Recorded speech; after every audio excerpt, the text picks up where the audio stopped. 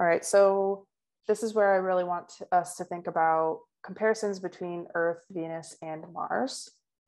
And I'm just going to ask a whole bunch of poll questions to get you thinking about these differences. And hopefully this will serve as a nice review. Okay, so first, which planets still have active volcanism?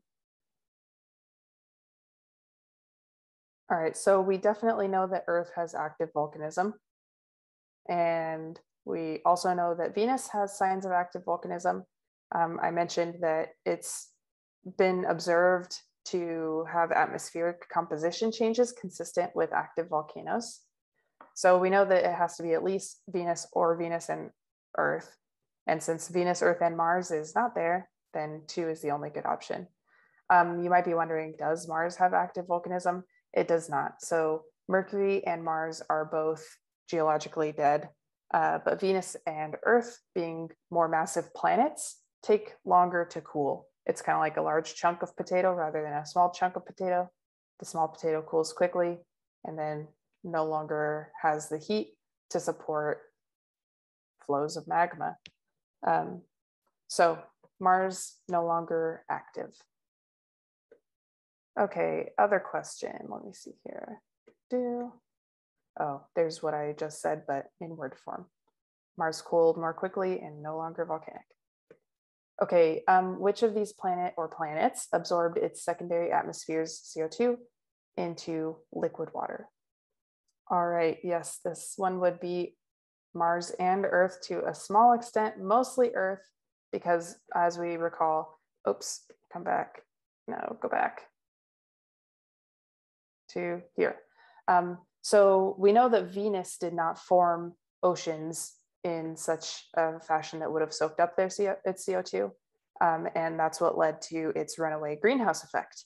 And eventually this situation got to such a high surface temperature on the surface of Venus that all the CO2 baked out of the rocks. So the water dissociated, all the CO2 is in the atmosphere, and the greenhouse effect was runaway because the CO2 had nowhere else to go back into the water or into the surface rocks.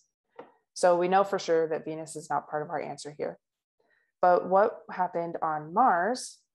On Earth, we know that the carbon continues to cycle between atmosphere and rock and between atmosphere and living things. Right now, we are cranking up the CO2 levels to levels unknown in human history, but there are still mechanisms to pull that carbon back out of the atmosphere via vegetation and by changing land use patterns on our surface.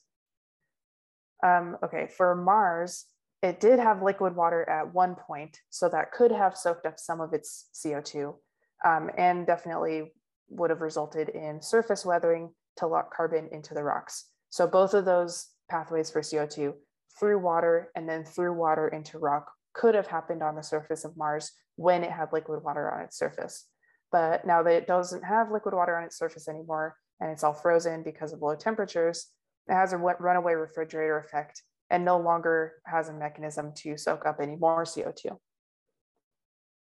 All right, so now the CO2 on Mars essentially circulates through its atmospheric system as part of its seasonal changes, right? Adding and subtracting from the north polar cap. Okay, question about plate tectonics. Which of these planets experiences plate tectonics?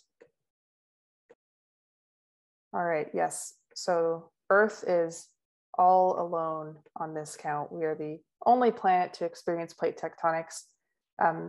Remember, there are tectonic features on Venus and Mars, but that just means those are features that resulted from the surface moving in some way. So on Venus, it was ridges and cracks that occur as lava wells up and subsides. And on Mars, there are tectonic features like the Valles Marineris. So the surface can rip, and that's tectonic feature, but it's not plate tectonics. So that means there's no plates that are subducting under other plates, forming mountain ranges, and therefore the only mountain ranges on Venus and Mars are volcanic.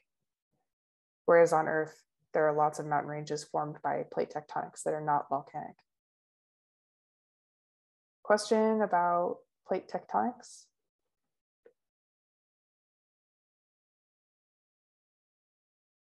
Okay. So we mentioned that there is a reason why Earth is the only one to have plate tectonics. It has enough water in its crust to allow the plates to flow.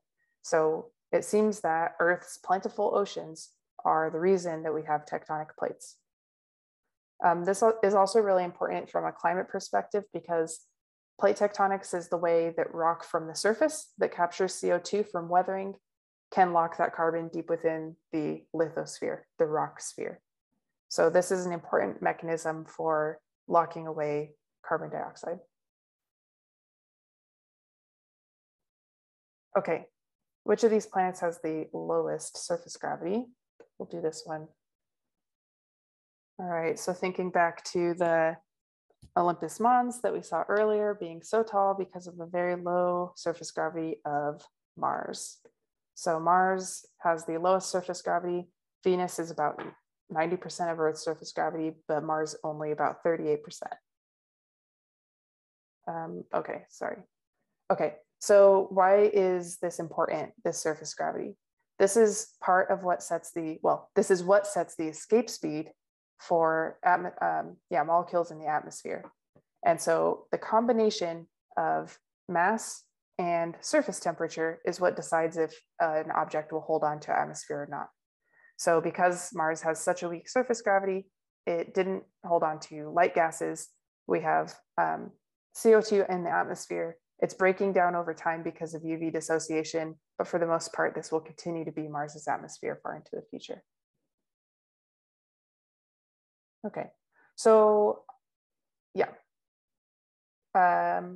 When we look at comparative planetology in general, we use this as a tool to understand the diverging histories of different planets. We look at specific characteristics of the planets, such as mass, surface temperature, and then also composition and structure.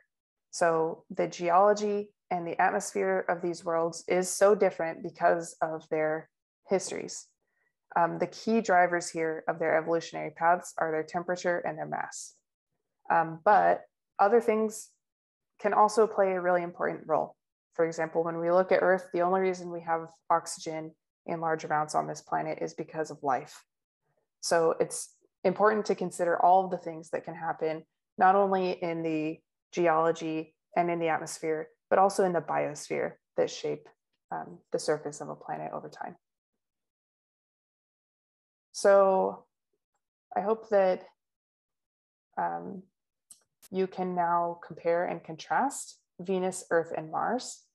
Separately, I would say go back and think about Mercury and Mars, and then all of the terrestrial planets together.